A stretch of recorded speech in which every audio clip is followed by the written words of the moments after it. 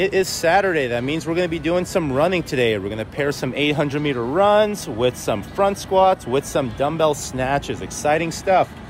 200-meter warm-up run. Then we're going 30 seconds per position. Single dumbbell deadlifts. So feet are narrow, dumbbells out to the side, touch just in front of the toes. Single head, the dumbbell touches the floor. 30 seconds on each side. Then we're going to move the dumbbell between the legs, widen up the stance, and then we're doing Russian swings with a single dumbbell. That means we're just swinging from between the hips to eye level. 30 seconds each side. Then we'll clean the barbell to the shoulder on the last rep, and then we're doing strict press. Keep the thighs, stomach, and butt locked out, and then we're just pressing straight up overhead, getting the arm extended at the top of each rep. Finally, single dumbbell goblet squat. Hold the dumbbell in front of the chest, pass through a full depth squat, heels stay down, knees are out so they're tracking above the feet, full depth on every rep.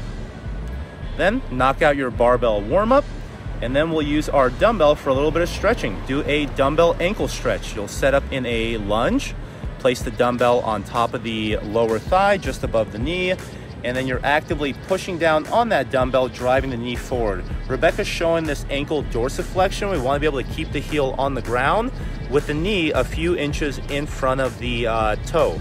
This helps a lot with your squatting movements, especially front squat, pistols, overhead squat, those more advanced squatting variations. Then we're going to do a goblet squat hold, just like we did in the warm-up, except we're just going to hang out at the bottom. Hold that goblet squat position for 45 seconds. You can use your elbows to drive the knees out, or get a little more core engagement by keeping the elbows not making contact with the thighs. Saturday's workout is highs and lows. 4-time 21 barbell front squats. 135 for men, 95 for ladies. Loose grip on the barbell lets us keep our elbows up as we descend through the squat.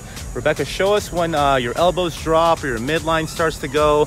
We don't want to let ourselves start dropping the elbows and leaning forward. So chest is tall, elbows are high, keep that core engaged. After your 21 reps, we're going 42 alternating single dumbbell power snatches. The dumbbell touches both heads to the ground between the feet. In a single motion, stand tall and press that dumbbell overhead. If this is a heavy dumbbell, you can treat this more like a power snatch, where you actually dip under the dumbbell and then extend by standing up. After your 42 reps, we're gonna go 800-meter run.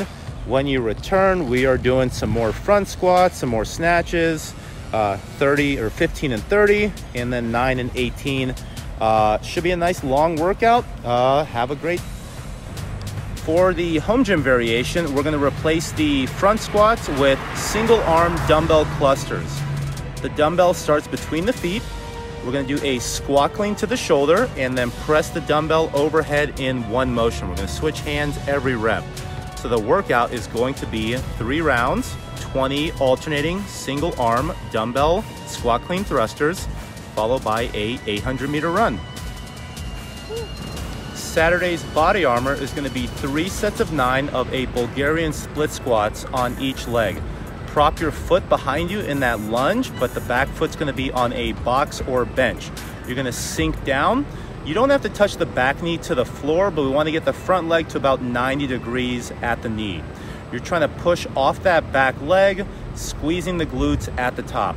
So you can do these unweighted, but if you're comfortable, add a little bit of loading. Grab a barbell or dumbbell or kettlebell, hold it on the shoulder or in a front rack position,